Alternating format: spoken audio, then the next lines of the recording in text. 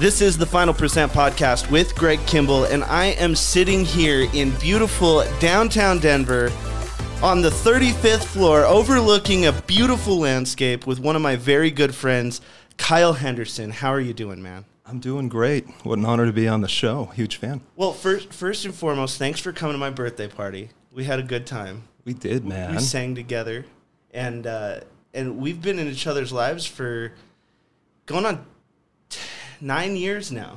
We've known each other, known of each other. The man, the myth, the legend that is Kyle or Greg from each other's perspectives. I've always had a tremendous amount of love and respect for you ever since the moment that I met you, man. And you've done some pretty incredible things in your own right, man. So tell us kind of a little bit of a backstory on who is Kyle, what have you accomplished, what are some of the things you're proud of, what are maybe some of the things you're not so proud of? You bet. All that good stuff, man. Yeah, well, first and foremost, what a birthday party. Yeah, and we had what, a good time. What a voice. We sang No Diggity, No Doubt, and we had a great time doing it. Yeah, it was great. So you're getting older, man. I'll give you a little Thanks for that. backstory. You're getting older, man. I'm looking for the gray hairs. I still don't see any. Not yet. Not yet. But born and raised in Colorado, a byproduct of Detroit, Michigan, where my mom's from, Motor City, and Northern Ireland. Shout out Motown. Motown, and my dad's from Ireland, Northern Ireland. So those two collided in Colorado, and I was a little love child / accident, and they had 3 more boys and gave up trying to have a girl after having 4 boys. So I was the oldest of those 4 boys. Oh, so you're the big brother. That's right. And watched my dad, as a veterinarian, take his practice, from nothing to something. He was an employee and turned into an entrepreneur. And I watched just how nice that was for our family, and that was inspiring for me, man. Was involved in every major in college you can imagine. Yeah. I changed it a million times. Thought I wanted to be a doctor. Okay. Fell asleep in every biology class, and realized I had a knack for business, and really enjoyed that. I got involved in this group called the Academy of Young Investors. Oh, cool. And my first time at that meeting, the president had some events outside of his life take place, and he had to step down, and I literally stepped in and took over that group and started to run it and started to build my just investor sort of background and knowledge. But started right out of college writing business plans and marketing plans and falling on my face over and over. When everyone else was sending out resumes trying to find work, I was just meeting as many people as I could. And I've got a wonderful wife named Mandy. I've got 2 kids, Presley and Grayson. Presley's 5, Grayson's 3. Okay. And I think the one thing I want to teach them is how to be good with people. I think that's the superpower in this world, because there's specialists of every type and every stripe around every corner. And I've realized, go out there and, make connections, make friends without agenda. Yeah. Amen on that. And just be a giver. And, that's worked really well for me. So right out of college, I got involved in the private jet space. Hit it off with a gentleman named Josh Stewart. Okay. And he's the founder and CEO of XJet. Okay. And we had started just to hit it off. He heard I was writing business and marketing plans and wanted to bring me on because he had this idea in his head. And we decided to start writing that plan and developing XJet's business plan, and went to Colorado's market and got a lot of oil and gas families, behind the idea, and launched. And XJet went on to become the #1 operation of its kind in North and South America, and it's traditionally top 3, which is pretty cool. Yeah, so, that's pretty cool. Yeah. How old were you when you did that? Right out of college, I started working at XJet when I was 21, and they were a client of mine from a consulting standpoint, but it turned into a full-time job but I don't have a life kind of a gig, but it was an executive MBA program on steroids, because we'd have, John Paul DiGiorio and presidents and celebrities flying in all the time. I remember one of my first days, this gal was like, gosh, the Candyman's here, the Candyman's here. And I was like, what is she talking about? It was Eminem, that had just flown in. And, that was XJet. I mean, to have the First Lady of Mexico there and the President of Kenya, and it was always fascinating. But I grew up really quick, and I was 21, 22, 23 years old as it was getting going. And we had to reach out to, all the wealthiest individuals in Colorado from scratch. Wow. And you learn real quick that we're all just human beings doing the best we can. So absolutely. It doesn't matter if you work at Starbucks or, you're recycling, equipment, on the metal side, or if you're a startup entrepreneur on the real estate side. We're all just people doing the best we can, and we have different drives and desires. But I realized you just have to be yourself. Yeah. Your authentic self, whatever that looks like. If you're we shy. were just talking about authenticity. Yeah, and it's being talked about a lot more, which is great. But if you're a little rough around the edges, be a little rough around the edges. If you're a little shy, just be who you are. Yeah. And then love on others without always having an agenda. Amen, man. That's so. What if you had three things to tell someone that when they're going to be an entrepreneur, they're going to get into the game, they're going to work for themselves. What are some of the things you wished someone would have told you sooner so that you could be just a little bit further down the road than you are today? Yeah, no, I love it. If you had to go back and talk to yourself, what would you say to yourself? That's a better question. Three things you wish you could have told yourself. Right. General principles. There's probably specific instances you'd like to go back and go, don't do that. But right. But I was saying, like, a principle. If you said, man, Kyle, learn these three things, man, and it's just going to pay dividends so many times over. Yeah, that's a terrific question. I think just going back, it's one, always live under your means. Be skinny. You've got nothing to prove to anyone. And we've all heard, the phrase where you're buying stuff you don't need to impress people you don't care about at the end of the day. And it comes back to that authenticity. And just being true to yourself, not comparing yourself to anyone else's journey. You have zero control over where or when you were born. And, I mean, you've hit the lottery being born at all. I mean, we literally live in a sci-fi movie. I mean, regardless of your beliefs, we're on a massive rock spinning around a giant fireball in the middle of infinity. And when you look to the stars, it doesn't make any sense. At the end of the day, no one knows exactly what's going on, but it makes this all so exciting. So jump in. I would also say just practice ultra presence. Don't be so hard on yourself. Have fun. And be, I think it's actually good to go out and play. Yeah, I agree. Get your hands dirty and recharge. I think there's so many stories of people working 80, 130-hour work weeks and everything in between, but you've got to find your story. You've really got to dig deep into yourself to figure out what you're on this planet for. What you're designed to be the very best at. Double down on your strengths. Yeah. Right? And really focus on just jumping in the river, going with the flow, and embracing everything that comes your way. We've all heard the book Loving What Is. Mm-hmm. So many great books out there. I know you and I both just can't read enough. That's true. We trade many titles. I actually, based on your recommendation, just went through Man's Search for Meaning. Yes. And that's a powerful piece of literature. I think literally everyone should go through.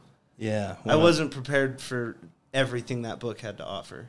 That's a deep one. I'm so happy you enjoyed it, man. I will say, the cool thing about just the fact that we're all on this planet, right? And we're all brothers and sisters. I always think, there's people may have worldly dreams or desires, which is fine. Nothing against that. But imagine if you had a mega yacht and a bunch of private jets and Ferraris and everything else, but there was not a single person on this planet to share it with. We're relational beings. And I think there's something really cool about just, being vulnerable, being open, because you're actually creating relatability and closeness between you and others as opposed to the opposite, which is distance. And, in our XJet days, we used to host events, and they still do, for nonprofits, YPO, CXO type events. And started building my network out and wanted to invest in commercial real estate, and got introduced to Brian Watson, who I understand is going to be on the show as well. Yeah. So Brian, great guy. Yeah, Brian's exceptional. I've been working with him for over 10 years now, and we started a for-profit and a non-profit together, Excel Companies, and then the Opportunity Coalition. Nice. And now we're staying on top of all things Northstar. So Northstar Commercial Partners, we've got $1.3 billion in assets under management, very diversified commercial real estate group. We've got a few funds, and we're focused heavily on data center development and other things like that. So I think the reason I bring that up is we're still a relational business first and foremost. So everything we do is relational. Yeah. We're constantly getting people together and, having their share their raw, authentic stories amongst one another without agenda. So we'll get a ton of people together over lunch, as you've experienced. Yeah, it's a great time. And everyone gets to share what they're working on professionally, what they're passionate about philanthropically. And we are not selling anything in a big pitch at the end. It's just magic when the connections happen amongst one another. Yeah. And we simply ask that, hey, when you come again, let's all keep on mixing it up and bringing more people, expand the sphere of influence. But everything we do is relational, and we've been involved in politics, philanthropy, and certainly business. But it comes to just slowing down, being present, learning how to protect your time and say no. Everyone, I used to go to every event on the planet, and you certainly have to get out there and meet as many people as you can, but you also have to understand that most of the magic in life comes from such a small percentage of your efforts. There's magic moments, and if you can laser in on that, you're so much more effective, and you'll have so much more time and balance. It's crazy just to exist at all, as deep as that sounds. But I've lost 7 very good friends over the years to accidents and suicide. So I understand, dark times. I've appreciated, and been through, depressive states after losing some of my closest friends. I talk to so many people who struggle with anxiety of different stripes and types, so no one has it figured out. And, we're talking about really powerful people. I've had lunch with the president of Iceland, to billionaires on down to the homeless here in Denver, and everyone in between. And we're all just people doing the best we can in this world. And I think it's important to do everything you can to be a giver and a connector. Yeah. And I was in I can't remember how many episodes ago this was, but we had Bob Eskew on the show, who's a really good friend of mine, and he started ASD Companies, which is all access management control. So if you walk into a room and you have to swipe a key card, he invented that company. Wow. And he just sold it, and we were at my Final Percent retreat with all kind of like my mastermind, my group of people, and we were up in Vail, and he was there, and he just heard the conversation that we were having. Sure. And he's probably 65, and he comes over and he just starts joining the conversation. And we're a bunch of 30-year-olds at the time, and it was no age mattered, no means mattered, no who's your family mattered. It was just, man, you guys are talking about really interesting things. And we just had him on the podcast, and I asked him at the end of the podcast, I said, can you just give me one takeaway that you think everybody should know? And he says, I think the world needs to love people and use things, and stop loving things and using people. I love that. And I went, awesome. It was such a mic drop, man. It was such. I even said it. We were graduating 50 kids that night from my school that I own in Boulder, Colorado, and I even used that to end the speech, because I think that in this world of Instagram and things and likes, we're losing touch with what we're supposed to love. And I think that one of the things that I have really been focusing on is really trying to understand and drill down on the difference between pleasure versus happiness. Right. And I think a lot of people don't understand. They haven't truly understood happiness. And so they're trying to find all the pleasurable things in life, like a car or a big house or status or followers or likes, whatever it is, and they're trying to put that in whatever hole they have for happiness. That's right. But they don't understand that happiness, so I'll kind of give you a big epiphany that I came to the other day, is understanding that Amazon was the world's second $1 trillion company, and understanding how much money Jeff Bezos actually had. And the entrepreneur inside of me goes, I want to make that big of a difference. I want to make that much of an impact. I want to have that much money. I want to become the person who can generate that much money. But then I read the whole article about him getting a divorce. And I realized that him focusing so much on Amazon and building that and becoming the person who could make that difference cost him his marriage. And then just like magic, like God's just kind of knocking on my heart, showing me the way. Like magic, Kayla walks into the room, asks me if I wanted a drink or something to eat. And looking her in the face, I at that moment realized that I was a richer man than Jeff Bezos. Amen. Because I can look at my wife and I know that I'm good. Now that's happiness. Yes. You know what I mean? And that's the thing. I love the analogy. If you have a mega yacht and you have the planes and you have this and no one to share it with, do you care? No. And the answer is no. Well, and it's fascinating, right? So often in life, especially when we're bombarded with social media, which is primarily the absolute best or the worst of someone's life. They're either on vacation in Hawaii or their aunt got in a car accident. So either way, it's not going to make you feel that great if you're in the business of comparing yourself to others. So compare yourself to only yourself. Mm-hmm. And then also, I just think there's this trend where people won't give themselves permission to be happy until they have this amount in the bank, they've married this person, they have the kids, they've got the puppy, whatever else it may be. Yeah. But that's always going to be a losing game. You've really got to love what is, or you're never going to love what is. You know, I found, I was looking at it, and so many times I think that the country is founded on something that is a little misleading. They say life, liberty, and the pursuit of happiness. And if you look up the word pursue, it means to catch something that already exists. And if you look at that idea, it's helping people understand that, hey, you're going to be in the pursuit and the chase, and happiness is already a place. You just got to get there. And I think that we need to change the word pursue to the word ensue, because the word ensue means that it's a direct result of an action.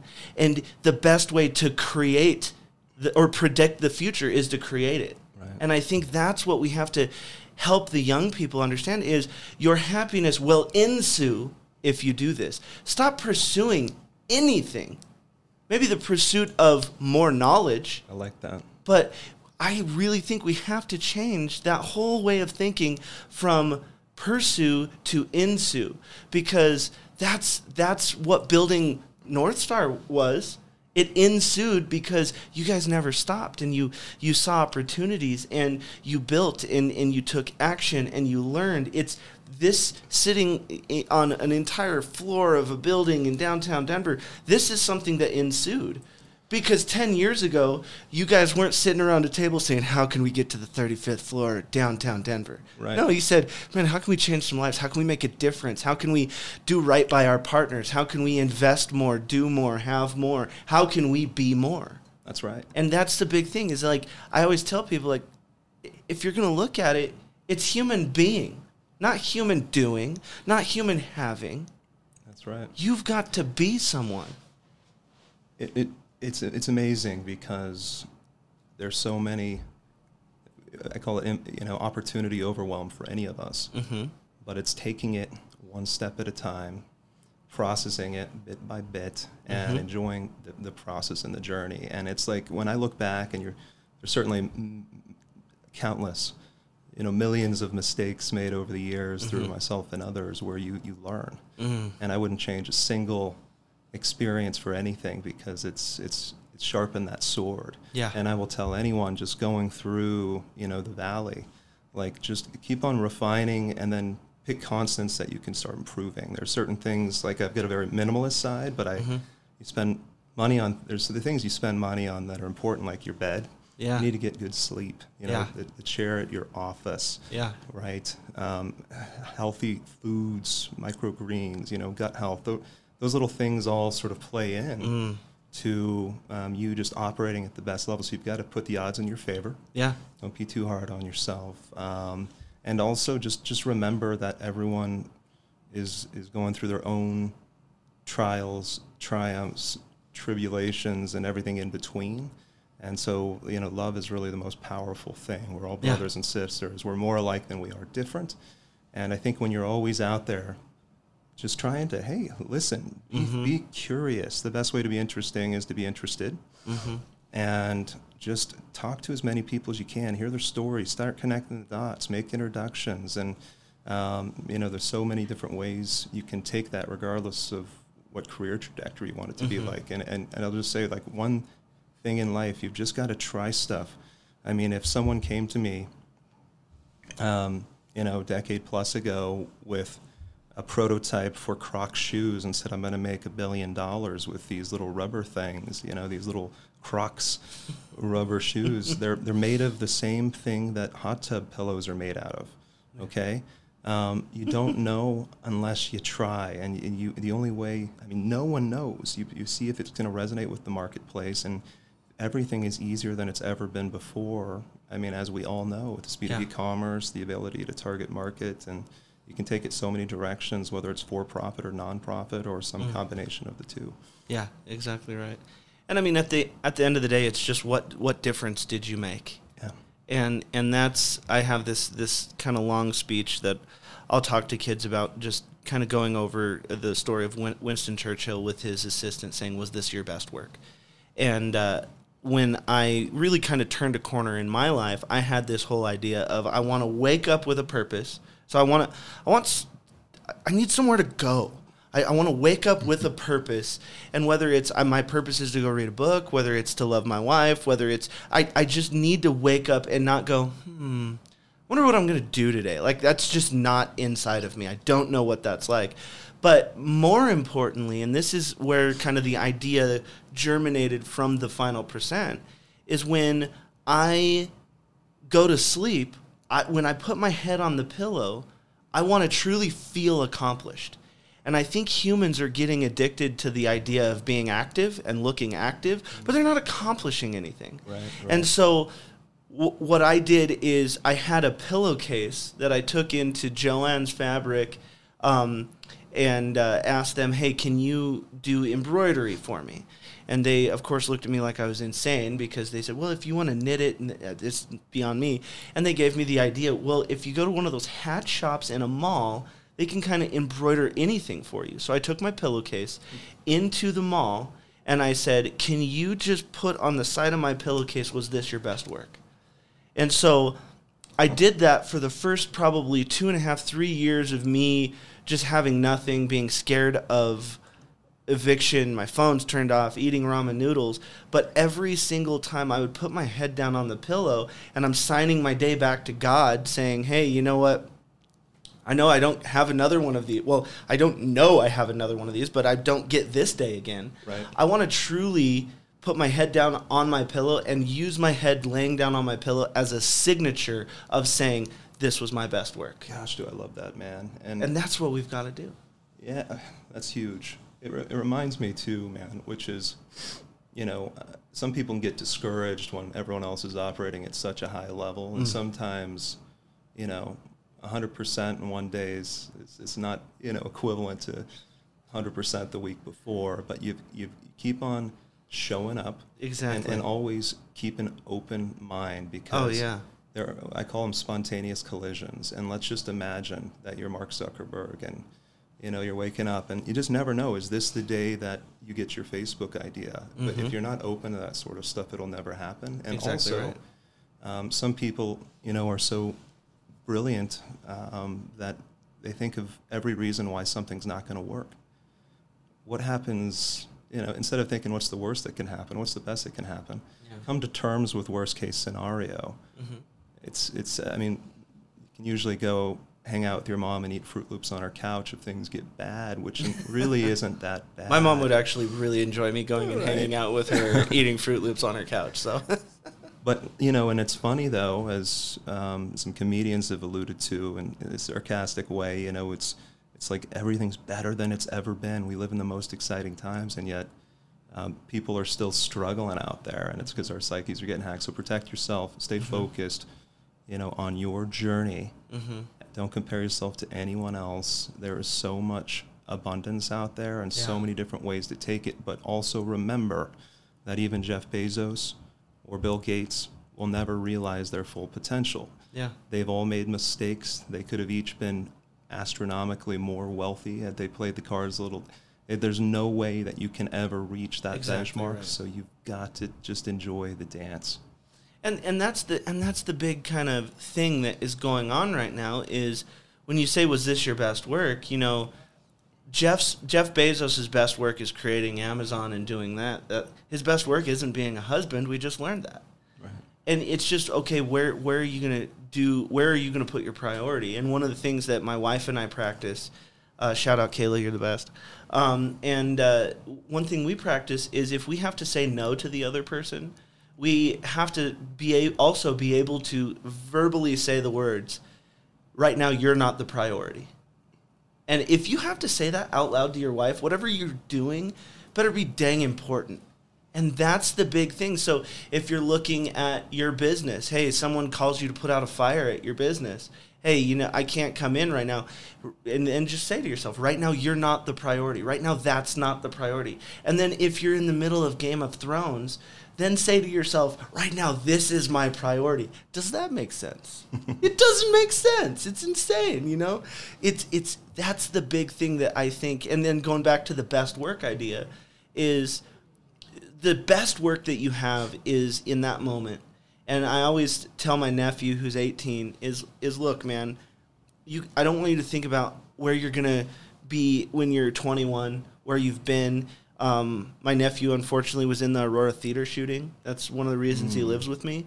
And he's still processing that kind of memory. Of course. And so he's going through all of these things. And one thing that I tell him is I say, look, whatever moment you're in right now is the most important moment of your life. So whether you're taking out the trash, whether you're cooking dinner, whether you're debating, whether you're trying to buy a car, I don't care what it is. Whatever's right in front of you, that is the most important moment of your life. Because you never, like me just saying those words, it's already gone. We're in a new moment now. And so you have to, and that's why I love you couldn't help but say, stay present, have hyper presence, and be in the now. And I think so many people get caught up in where they think they're going to go, and then life throws them a curveball and they're surprised. No, life is actively thinking up bigger and crazier curveballs to throw you.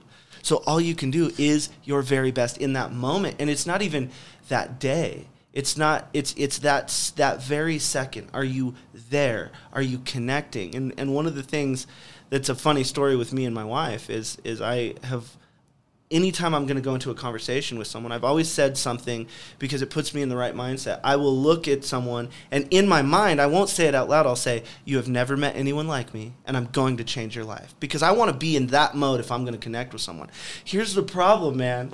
When I met my wife, she had me so nervous because she's the most beautiful being on the planet. She sits down and we're looking at each other, and I look at her and I go, you've never met anyone like me, and I'm going to change your life. And she started laughing at me, and I was, what did I just say? I was like, I cannot believe I just said that. And she absolutely was laughing that time. I was probably crazy to her, but it's so funny. If you ask her about that story now, she says, nothing could have been more true. Wow. And that's you want to put yourself in the best possible position to succeed. Right. And that's what you can do every single day in every relationship, interaction. And that's why I can't tell you how many times I have had my life absolutely changed because I didn't have an agenda, because I was just there. That's what it's all about. And that's what it's all about. I think it's the only way authentic connection can happen. If someone is aiming for someone or something, back-end motivations, money, etc. It just takes away from the potential authentic nature of that relationship. Absolutely. And I think just my other big thing in life is to be a learner and not a judger. There's this book called Change Your Questions, Change Your Life that really speaks to that so well. But, meet anyone and everyone where they are. I mean, if you or I were born there in their circumstances at that place and time, we would be that person. And none of us are any better than anyone else. We're all just doing the best we can, so we've got to share what we learn, and none of us have the answers. We're just sharing our unique perspectives at the end of the day. But then also understanding the upside of stress. We've been programmed forever that it's a negative thing. There's a book called The Upside of Stress that I highly recommend, that just really reprograms you in the healthiest way. And we all think about those moments where you enter the gun and you turn out your best work. Oh, that's how diamond's made. That's exactly right. So it's just, not being so hard on yourself, enjoying the journey, and, focusing like a laser on those things that are important to you. But again, so many people are living someone else's life. They've never really taken the time just to figure out, why am I here? What do I want to focus on? And it could be loving on each and every person that life puts before you, regardless of whether you're the best barista in town, or you're the coolest janitor at the office building, or you're running, Amazon at the end of the day. And just meet anyone, everyone where you can, but you also have to protect your time strategically so you can actually get things done. So absolutely. It's a balancing act for sure. Really, it's a balancing act, and you want to love people, and I think one of the things that people forget about is, if you want to love people, a lot of times you forget that you also, whether you like it or not, want to be loved on. And so the problem that'll happen is, if you get into this hyper help and hyper love for all of these people, you start doing it for the wrong reasons, because you're trying to plant seeds of, I did this for you, now can you give me a hug? Because I really need one. Tick for tack. Yeah, and I think that we really need to get into that give mentality, not give and take. We're taught from a very early age, everything's give and take. If I'm going to do this for you, what are you going to do for me? The teacher says, if you are quiet right now, I will give you a cookie. The everything in your entire life is you're the follower, and it's give and take. And I think the real power is we learn to take the wrong things. Maybe the thing that you take and you have that just touches your heart and changes your life is the fact that you changed someone else's. If we could get into that, think about it. I've got 10 billion people watching my back. I no longer have to watch my back, if that's the culture. Amen. It reminds me of one other thing, Greg, that you so well said. Life is pretty boring when it's all about you, and it's, I've gone through phases where, in startup mode, put every dollar I had into my company, and I was, getting peanut butter and jelly for my girlfriend at the time, like surviving, right? So like I get that end of it, and I've also experienced and had, just about everything I could have ever imagined, but it doesn't matter. It's getting back to the core of where your heart is, and, connecting with other people. That's what it's all about, is those relational connections. And you don't know, we're all a layer removed from magic. Never forget it. And it's a very small world. It's getting smaller by the moment. But I think it's a very exciting time to be alive. Look at the technology we're seeing today. Oh yeah. I mean, next time, we're doing this a few years from now or whatever. Imagine what the technology is going to be like. It's exponential right now. All right. Well, so we're 33 minutes into this. What is the big takeaway that you would like to have everyone get from something Kyle Henderson wants to sow into your life? What's the big takeaway that you'd just like to, but it could be something completely new that we haven't talked about. It could be something we've already said. But if there's one thing, what do you want to make sure that everybody takes away from this podcast? Yeah, I think it comes back to life's urgency and the fact that we're all born with that terminal disease called being born, so none of us are getting out of here alive, and I think there's something incredibly beautiful about that. It's such a miracle to be here at all. So don't be so hard on yourself. You don't have to be a Mark Zuckerberg to be happy. No. It's really about finding your thing, and your thing may be playing Fortnite for an hour, once a day, and then, painting with your kids, and figure out what your thing is. Stop comparing yourself to anyone and everyone else. Figure out what you're about. And what's really cool is when you own that, people come around you. I remember in high school, there's a guy with an old piece of crap car that he loved. Everyone loved that car. And then you had the other kid who was given a new car that he couldn't stand, and everyone else could. It's just, you create your own reality. Yeah. And if you just live your life with confidence and, the miracle that you are, magic starts to happen. The miracle that you already are. Yeah. And stop, for me, it's a lot of thoughts are bait underlying, many emotions, so we grab at them. And what I mean by that is, thoughts are endless distractions. Be present. That's what it's all about. A lot of our thoughts aren't really that constructive at the end of the day. If you need to dive deep and be strategic, get out a pad of paper, but focus exclusively on what it is you're doing without distraction. Amen on that. All right. Well, thank you very much, Kyle. I really appreciate you coming on to the show. Yeah. Amen. Thank you for having me. This has been the Final Percent Podcast with Kyle the Man Henderson. Kyle, Mr. Presence Henderson. Thank you so much, Kyle. We really, really appreciate it. Good job, man.